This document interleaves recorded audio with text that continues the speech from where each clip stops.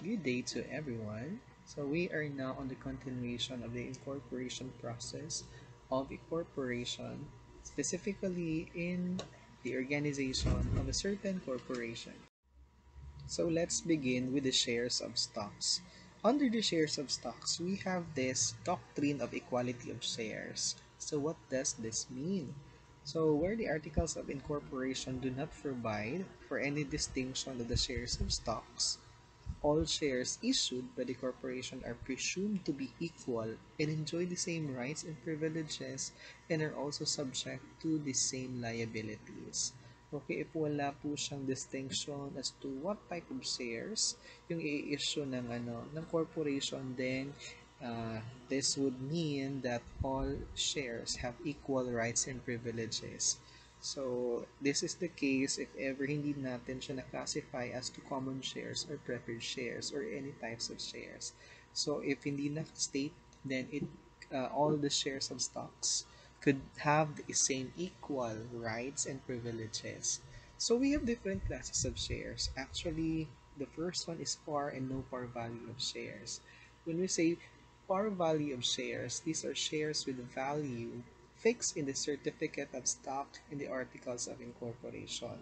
So here, nakalagay talaga siya sa certificate of stock at saka sa AOI natin that the company is issuing a par value shares. So we have also no par value shares, which are the complete opposite of the par value. These are shares having no par value but have issued value stated in the certificate. But may limitations po yung no par value of shares natin. So the first is, no par value of shares cannot have an issued price less than 5 pesos. So we have to take note of this. Hindi po dapat siya bababa ng 5 pesos. So the entire consideration for its issuance constitute capital so that no part of it should be distributed as dividends. They cannot issue as preferred stocks. Kapag may mga no par value shares po tayo, they cannot be issued preferred stocks. One of the privileges of a preferred stock, okay, bibigyan ko kayo ng a little bit of insight about this preferred stock. It's just that kapag preferred stock yung inisyo ninyo, you will be enjoying a privilege of, for example, you will be prioritized in the declaration of dividends. So you will be the one to first receive your dividends as to preference shares. Okay? So ayan. But if it case no par value of shares tayo, hindi po tayo allowed mag-issue ng preferred stocks. They cannot also be issued by banks, trust companies, insurance companies, public utilities, and building and loan associations. So these are financing companies. So bawal po yung no par value shares. The articles of incorporation must state the fact that it issued no par value shares as well as the number of the said shares. And once issued, they are deemed fully paid and non-accessible. So that is the first class of the shares, par value and no par value of shares. So the next type of share is voting and non-voting shares. From the word itself, voting shares have the right to vote and non-voting shares are shares that don't have the right to vote. So under the law, okay, it authorizes the denial of voting rights in case of redeemable shares and preferred shares, provided that there shall always be a class or series of shares which have complete voting rights. So therefore, under the law, hindi po allowed, okay, or wala pong voting rights si redeemable shares and preferred shares. But hindi naman sa lahat. Okay, hindi naman sa lahat ng aspeto ng corporation decisions wala silang voting rights. But that's the general rule. So in every general rule, there's an exception. So to continue, holders of non-voting shares shall nevertheless be entitled to vote on the following matters. Therefore, in spite of having no voting rights, they may be entitled to vote on these matters. For example, amendment of articles of incorporation, so they can vote. Okay, next is adoption and amendment of bylaws, the sale, lease, exchange, mortgage, pledge, or other disposition of all or substantially all of the corporate property, incurring, creating, or increasing bonded indebtedness, merger or consolidation of the corporation with another corporation or other corporations, investment of corporate funds in another corporation or business in accordance with the code, and dissolution of the corporation. So if as what you can observe, these are decisions or major decisions of the corporation. Therefore, even though that preferred and redeemable shares do have non-voting shares, but with regards to these major decision making that the corporation is trying to implement, so pwede po silang bumoto. They have a voting rights on these certain matters, particularly those that were enumerated in this figure. The next type of share is common and preferred shares. We'll begin with the common shares.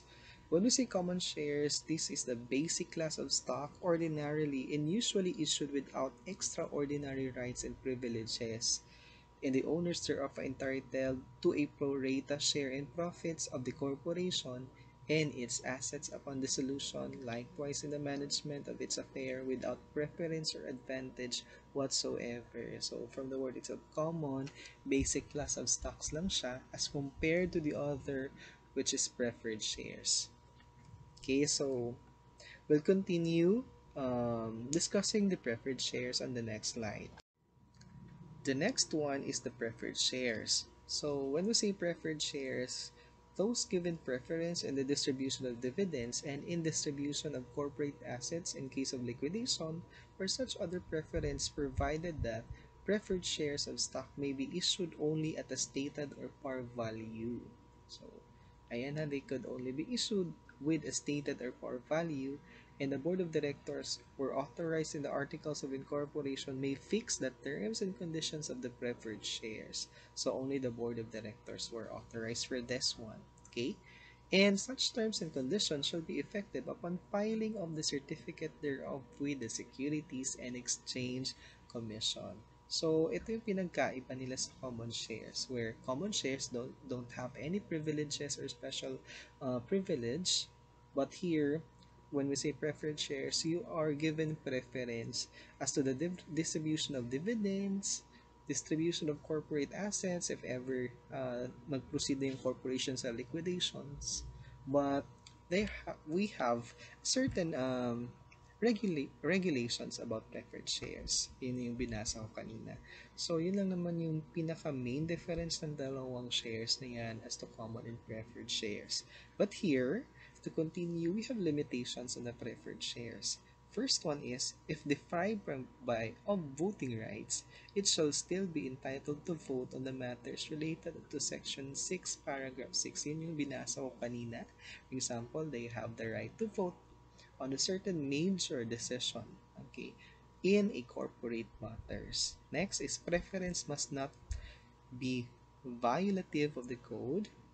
It may be issued only with a started or stated part value, and the board of directors may fix the terms and conditions only when so authorized in the articles of incorporation.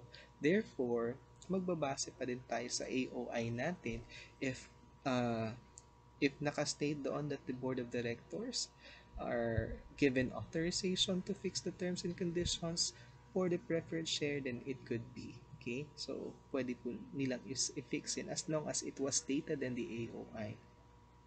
Unless the right to vote is stated clearly or clearly withheld, a preferred stockholder has the right to vote. And preference upon liquidation must be clearly indicated, otherwise they shall be placed on equal footing with the other shares. So it must be indicated, okay, their preference must be indicated to the AOI. So if it is not indicated kasi or not fixed by the board of directors authorized in the articles of incorporation, then magiging effect niyan, they have just an equal footing with the other shares. For example, common. So, mawawala yung preference nila over to some privileges of the corporation. So, that's preferred shares. Next is the redeemable shares. So, when we say the redeemable shares, this may be issued by the corporation when expressly provided in the articles of incorporation. Take note of that.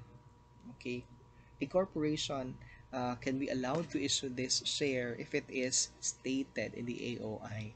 So they are shares which may be purchased by the corporation from the holders of such shares upon the expiration of a fixed period, regardless of the existence of unrestricted retained earnings in the books of the corporation, and upon such other terms and conditions stated in the AOI, the certificate of stock representing the shares, subject to rules and regulations issued by the commission. So that is redeemable shares. Okay, so these are shares that are redeemable at a certain or fixed determinable future time.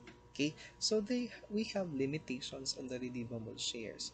Redeemable shares may be issued only when expressly provided in the AOI. So that's one of the important matters that we need to um, bear in mind kapag redeemable shares. Next is the terms and conditions affecting the said shares must be stated in both AOI and in the certificates of stock representing such shares. So when we say certificates of stock, these are ownership actually. Okay, these are certification of ownership that you as a stockholders own a certain type of share in that particular corporation. Next is redeemable shares may be deprived of voting rights, same with the preference shares, in the AOI unless otherwise provided in the code. Okay, so remember, these are just general rule, pero meron naman silang voting rights as to the major decision of the corporate matters. Okay, so that's redeemable shares. Next is the treasury shares. When we say treasury shares, these are shares of stocks which have been issued and fully paid for, but subsequently reacquired by the issuing corporation through purchase, redemption, donation, or some other lawful means. Such shares may again be disposed for a reasonable price fixed by the board of directors. Now, if it is purchased from stockholders, the transaction is effect is a return to the stockholders the value of their investment in the company and a reversion of the shares of the corporation. So the corporation must have surplus profits with which to buy the shares so that the transaction will not cause an impairment of the capital. So ito yung nagiging ano kasi, paano ba nagkakaroon or nag-create ng treasury shares? Actually shares, these shares are previously been issued. Okay, in-issue siya or sinubscribe siya ng isang subscriber or shareholder but remain unpaid or delinquent for a long period of time. So they are given notice or grace period to pay the delinquent one. So if they defaulted on on the due date given to them or grace period, then the shares will be up for bidding. So whoever um, the highest bidder from the bidding process will own the shares. But if ever wala pong nakitang highest bidder si corporation, then the corporation will buy their own shares. Kaya siya naging treasury shares. Kaya naman, if nabili ng corporation from a stockholders, okay, who is a delinquent stockholder, okay? So, dapat meron silang surplus profits in which doon la kukunin yung pambayad nila. Okay? Okay, to buy the shares so that the transaction will not cause an impairment of the capital. What if acquired by donation from the stockholders? So the act would amount to surrender of their stock without getting back their investment. So para talaga siyang nature ng donation that are instead voluntarily given to the corporation. So that is the concept of treasury shares. The next one is the founder shares. Okay, these are shares issued to organizers and promoters of a corporation in consideration of some supposed right or property. So shares are classified as such in the articles of incorporation, may be given special preference in voting rights and dividend payments. But if an exclusive right to vote and be voted for as a director is granted, this privilege is subject to the approval by the SEC and cannot exceed 5 years from the date of approval. So, these are founder shares, okay? So, binibigay siya or ini-issue siya sa mga organizers or yung promoter mismo, okay? Those that promotes the corporation at the beginning, okay? So, ayan. So, it must be classified in the AOI para mabigyan sila ng special preference in voting rights and dividend payments. But this exclusive right, okay, must seek an approval with the Securities and Exchange Commission. Pero hindi po dapat siya mag-i-exceed ng 5 years if naaprubahan na ng SEC. So, from the date of approval po yung counting ng 5 years natin. The next one is escrow stock. So these are deposited with a third person, so other than our corporation. So to be delivered to a stockholder or his assigned after complying a certain conditions, usually payment of full subscription price. We are now on the commencement of corporate existence. So it is only from the time that the issuance of the certificate of incorporation that the corporation acquires juridical personality and legal existence. So prior to incorporation, a corporation has no juridical personality to enter into contracts.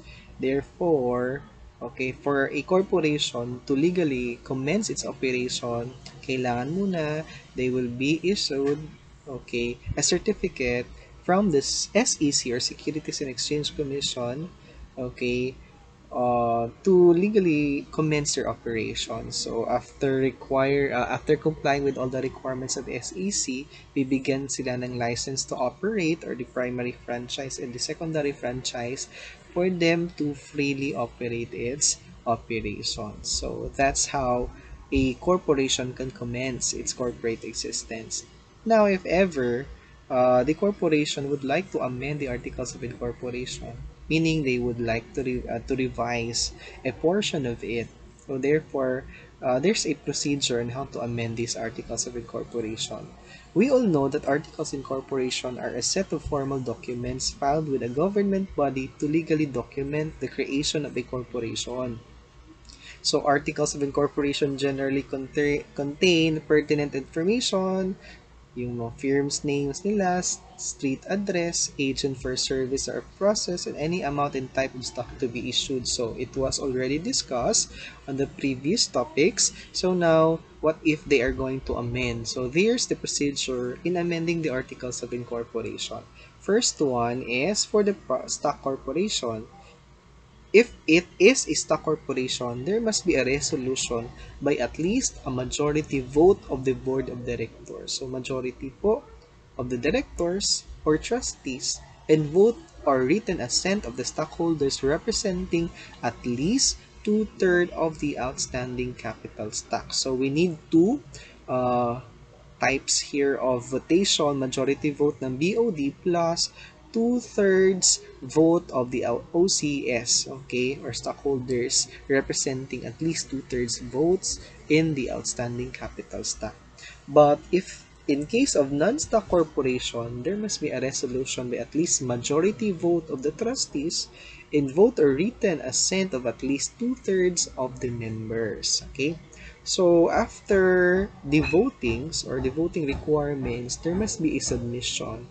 And these submissions must be filed with the SEC or Securities and Exchange Commission of the original and the amendment articles together shall contain all provisions required by the law to be set out in the Articles of Incorporation. Amendments to the articles shall be indicated by underscoring the change or changes made. So, i-underscore nila, they need to send the original one and the amended one. Pero yung sa amended, okay, naka-underscore po yun or naka-emphasize po yung na-change na part ng AOI. Okay? So, that's Articles of Incorporation. There must be a copy thereof duly certified under oath by the corporate secretary. Tandaan ito, and majority of the directors or trustees with a statement that the amendments have been duly approved by the required votes. Yung sinabi natin kanina na two-thirds vote of the majority of the BOD or member or the trustees plus two-thirds vote of the OCS or members. Okay, so next one is favorable recommendation of the appropriate government agency concerned if it is required by law. Okay, so yun po yung procedures in the amendment of Articles of Incorporation.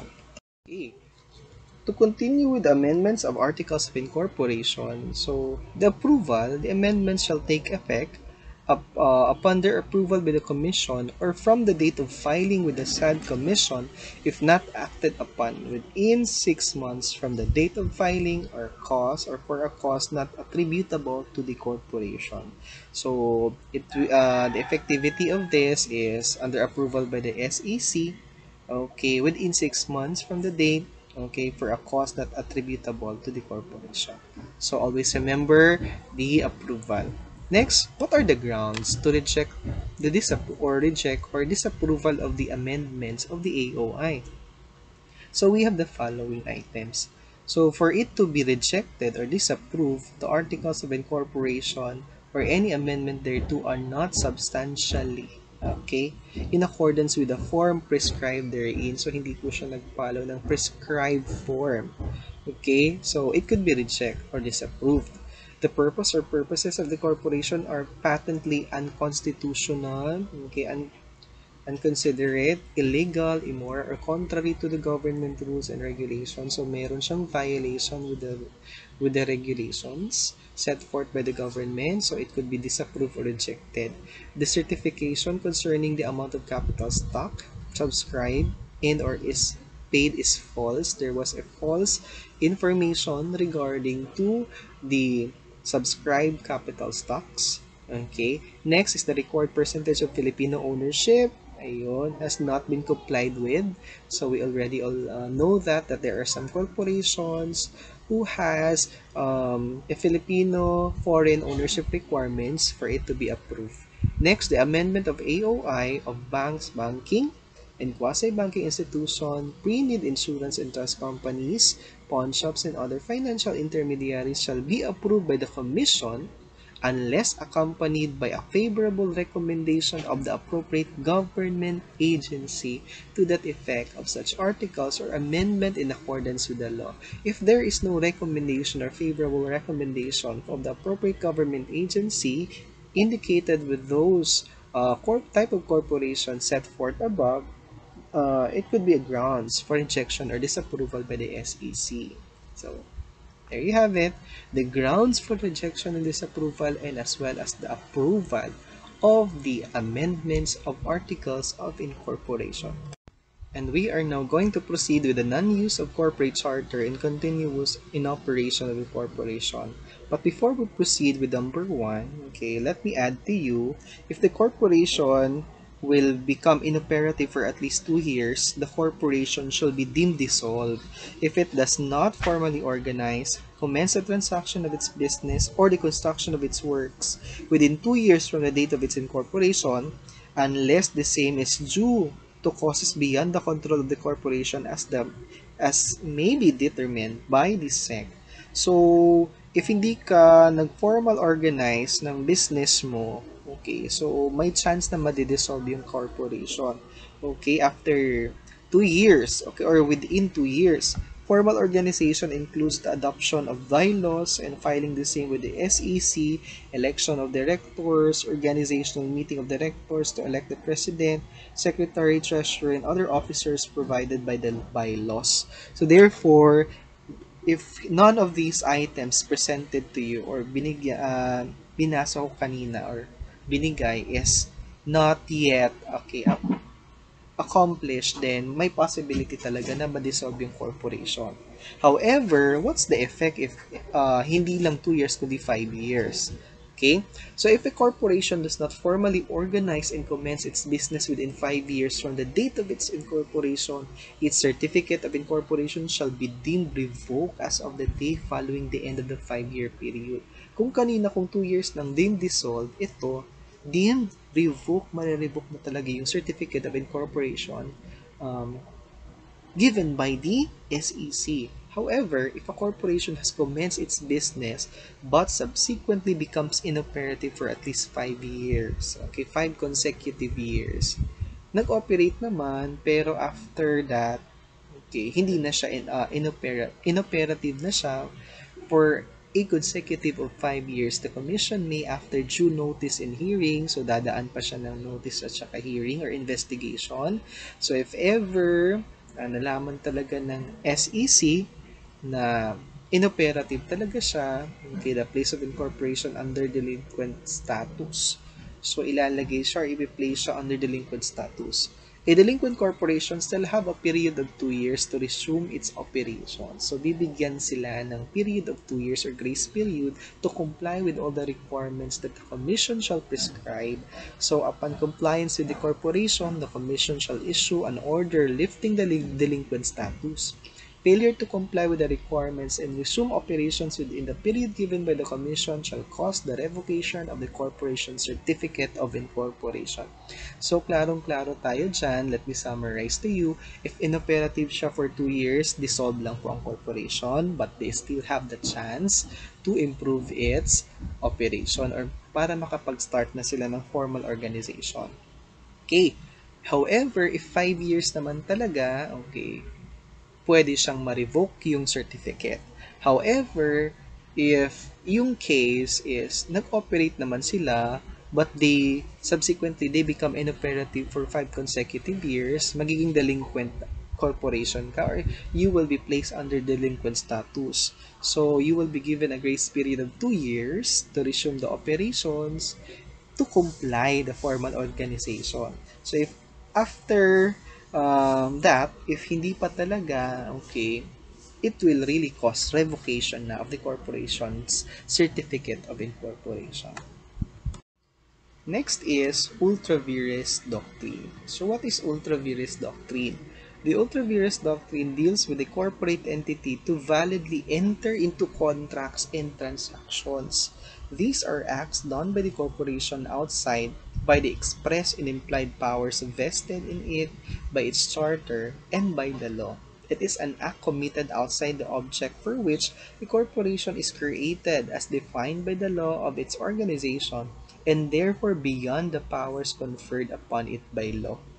So, ultra vires, or beyond the powers, refers only to act outside beyond the corporate powers, including those that may ostensibly be within such powers, but are, by general or special laws, either prohibited or declared illegal. Therefore, ultra vires doctrine are not illegal one, okay, illegal acts, but they are just beyond the powers of the corporation. So, we all know that the corporation has vested with its express powers and specific powers wherein it will serve as a guide na yun lang yung mga rights and privileges na pwedeng gawin ng corporation. Beyond the power will be considered ultra vires doctrine. An ultra vires act may be that of the corporation itself, the board of directors may ginawang beyond the control or beyond the powers, yung BOD at saka yung mga corporate officers natin. So, ultra vires act of the corporation cannot be ratified by itself, but an ultra vires act of a corporate officer may be ratified by the corporation. It could be ratified naman. Pero, just to make things clear, ultra vires are not illegal, but they are just beyond the powers which are expressly stated, okay, as powers of the corporation, may mapa-express man or specific powers. Okay, let's proceed to the types of ultra vires act. Okay, so the types of ultra vires act are acts done beyond the powers of the corporation as provided by the law of its articles of incorporation. Next is acts or contracts entered into on behalf of the corporation by persons who have no corporate authority. So, they act on behalf of the corporation at the one who is acting has no corporate authority. And acts or contracts which are per se illegal as being contrary to law. Per se lang yan okay? So, we have a distinction between ultra vires act and illegal acts. So, as to nature, ultra vires act, not necessarily unlawful, okay? But outside the powers of the organization, while illegal, it's unlawful talaga. It's against the law, morals, public order, and public policy. As to susceptibility of ratification, ultra vires generally can be ratified, can be corrected, okay, or expressly or impliedly by the stockholders because such acts are merely voidable. Okay, voidable kasi siya because these are beyond the powers of the corporation. Okay, but here in illegal acts cannot be ratified because they are void ab initio. They are void from the very beginning because it is contrary to law, morals, public order, and public policy. As to binding effect, ultra vires acts can bind the parties if fully or partly executed on the basis of estopel. So it could bind the corporation, but in illegal acts cannot bind both parties because at the beginning it is void ab initio. Okay, or void. So those are the illegal types of illegal and ultra vires distinction and the types of ultra vires act. So I hope that you've learned a lot from this topic, and our next discussion is all about the powers of the corporation. So stay tuned for more updates for the continuation of the law on corporation.